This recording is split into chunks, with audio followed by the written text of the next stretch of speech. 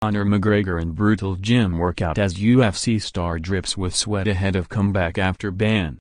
Conor McGregor dripped with sweat as he pushed his body to the limits with a brutal workout ahead of his comeback. The Irish superstar has been suspended for 6 months and fined £38,095 for his part in the brawl that followed UFC 229 in October.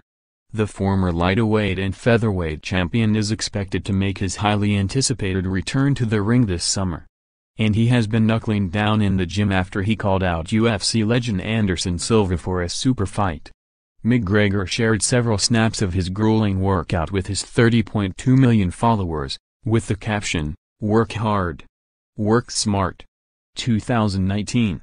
In the snaps, the topless 30-year-old showed off his bulging muscles as he trained his core and shoulders. And he brushed up on his MMA skills by testing out some impressive moves on his training partner. One Instagram user commented, "You and #X27 re-looking in great shape, Mr. McGregor. I know you and #X27 LL bounce back." Another said, "I would love to train with you one day. Please can you make this happen? Looks great fun." McGregor has also confirmed his desire to take on old foe Nate Diaz for the third time when he returns.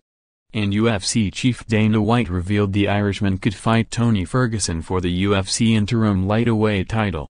When he and #X27 not in the gym, family man McGregor has been enjoying spending some time with his nearest and dearest.